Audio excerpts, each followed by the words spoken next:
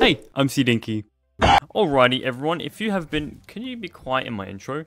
If you guys are in my Discord, you would definitely know what I've been going on the past day or so.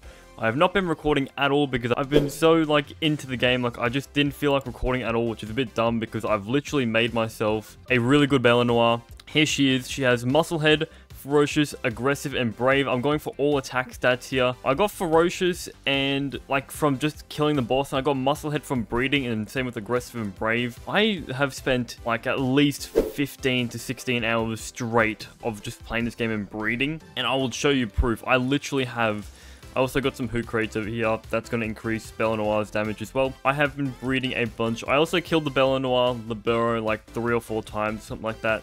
I have got so many boxes full of this Bellanoir raid boss. I did get carried away and killed some ultras and got lucky enough to get the Witch's Crown Ultra, so I guess I'll chuck that on for the video. I have no idea what it does. It just says extremely difficult to obtain, imbued with the ominous power of Bellanoir. Man, I can't speak today. Bellanoir Libero Ultra, and it's infused with it, so that's pretty cool. Also, there are the power fruits, increased powers IVs. I'm not sure by how much. I'm definitely going to use that in today's video. I got rid of all the boring grinding stuff, so we're going to jump straight into today's video. This Bellanoir, level 50, you already know her passive stats, all attack stats, minus the defense. I think the best you can get is Musclehead, Ferocious, and then Siren of the Void, and then probably Brave. I think this is the best Bellanoir possible. I'm not too sure. There might be some sort of boss tail glitch where you can get lucky or legend on it somehow. I'm not too sure. You guys definitely have to let me know down below in the comments, because I'm doing this all blind. I've seen no videos on how to make an OP Bellanoir, if there is any of them on the internet so far. Anyway, so I've went ahead and I've got 118 Bellanoirs. Also, I found out that my very first Bellanoir was a male and a raid boss. I thought they were all raid bosses or alpha powers, but no, apparently it's a 5% chance to get a male, and I've gotten after 116 eggs, I think I've gotten 3, 4, 5 males, which is not a lot. I'm going to keep these 2 bad boys. This is the Musclehead that I just bred naturally, which was a male, which was perfect. So let's go ahead and condense this Bellanoir up. They did change it that I don't need to condense every single time. Level 1 and then click continue, level 2, click continue. Once we fully condense it, I'm not sure if anyone else has fully condensed their powers yet, or this Bellanoir. I might be late to the party, who knows? Okay, I'm going to condense this Musclehead one, but here we go. Max starred Bellanoir. Here we go. Boom. Maxed out Bellanoir, or Bellanoir, however you say it. She has 1,654 damage and 5,000 HP at level 50, not even soul condensed. We're definitely going to do that as well. I also found out that you can use a crusher to get power souls now, which is extremely good because I've got so many medium, I can just make a bunch of large, but I'll wait that. If I need it, I'll just use the crusher. Also got some cheeseburgers ready. Let's go ahead and enhance our Bellanoir with the attack straight away. See, we've got so many good power cells. We're a bit low on these small. I'm not sure if we can grind any of the small ones, but I guess we'll have to wait and see. We're going to fully max her out. We're going to also use the life fruits to possibly get her max IVs in the attack and damage stat, or attack and defense stat, I should say. She is losing, I think, 10% damage from aggressive, or 10% resistance, I should say, from aggressive, but that really doesn't matter. She's going to be a literal glass cannon. I think this is the most powerful pal ever in Palworld, even probably stronger than Frostallion or something like that. Let's go ahead and have a look at how she is doing. Fully condensed, fully starred, I would say almost the best passive stats. We're losing 10% damage with Siren of the Void, and she is sitting at 2,148. That is more than my max IV Fluffykins, which is sitting at 1,270, and this Fluffykins is getting an extra, I don't know, 20% damage, which is insane, and this Bellanoir is just destroying it. So let's go ahead and use some of our power fruits. You get these after killing Bellanoir Liberto. So I'm going to see how much it gives you. So we've got 88 in the attack stat. We give her 1. That is going to bring it to 98. So it is a 10 IV points.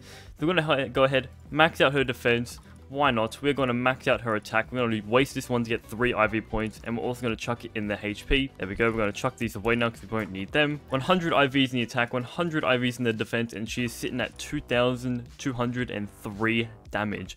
Now, we are not done yet. I did farm up some hoot crates. only to 2-star. So this Bellanoir could be even stronger if I farmed up 4-star Who Creates, but I didn't have enough space because I had a bunch of Bellanoirs. 2,877 damage. I have never seen something this strong before. Now, moment of truth. We got to feed a Mozzarella cheeseburger for an extra 20% damage boost. Comment down below what you think the final damage number is going to be. If my math is correct, I'm thinking maybe 3,100. I could be entirely wrong. Here we go. She's eating it. Okay. Now we just got to check how much damage she has. 3,452 damage. That's a screenshot. 3,000 damage. We need to try these out on some bosses. I just wonder how quick we're going to take out this Zoe and Griswold. I'm thinking 1 second. Alright, Bellanoir, show me what you can do. This tiny little unit is just going to one-shot it. Okay. She's not in it. Okay. That probably wasn't the best strategy just in the AoE tornado, but man, 3,500 damage. I've never seen something so good before. I should probably use this action skill, I'm not going to lie. So I'm going to use the skill actions for all the bosses. I would like to believe all skill actions are going to kill every single boss in a single running, besides maybe Shadowbeak, because that guy's also dark type, so it's dark on dark, which is like a resistance, I think. Alright, here we go. Lily and Lylene. Nightmare Iris, knock her out. She's under the map. Oh, I definitely expect a lot more damage from that, I'm not going to lie. But I think her normal attacks are what make her overpowered. Or maybe because dark type is very weak against Lily and Lylene. Does she have the 3,000 damage? She does. I'm just very confused why she's not doing that much damage. Maybe because she's not rocking any fire attacks, so it's not super effective against her. Maybe I go ahead and chuck on some good attacks on her because we don't have the Lord of the whatever it's called. Okay, so I'm going to chuck on some skill fruits. We got chuck on some ice attacks for the Excellent or Zerk. We're going to chuck on some sand attacks as well, just because why not? Okay, so there we go. We're going to chuck on the fire attacks now and redo the Lily and Lylene fight because I'm not satisfied with that damage. 3,500 damage and it took a minute to kill her. I'm not satisfied. Usually it should take 30 seconds or less than that. Let's retry that, shall we? Let's go ahead. Bellanoir, is she buffed up still? She is. Okay, Bellanoir, fire attacks. Let's see how much damage you're going to do. The Ignis Rage did no damage to you. Did they nerf the damage? I feel like this is very weak. Or maybe that she's just not very effective against the attacks. We should be doing a bunch more damage. I'm not going to lie. Did they maybe increase the boss's HP? Or something? But we're still doing massive damage. Okay, we're going to chuck on the Nightmare Iris. See how much damage this is going to do. Okay, the Nightmare Iris is literally destroying, but somehow going through her. Maybe it's just Lily and Lylene that's just very odd, because I'm pretty sure with the other Lamball, like she'll get one shot with a single Flare Storm. So I think they did increase the tower boss's HP somehow. And there she goes. She is down. Or maybe they just saw a lot of people making OP PAL videos and they realized that like the PALs are one-shotting almost every tower boss, so they had to increase the tower boss's defense or something. I am not too sure. But anyway, we are here with Excellent or Zerk. Let's go ahead and chuck on all of the ice attacks.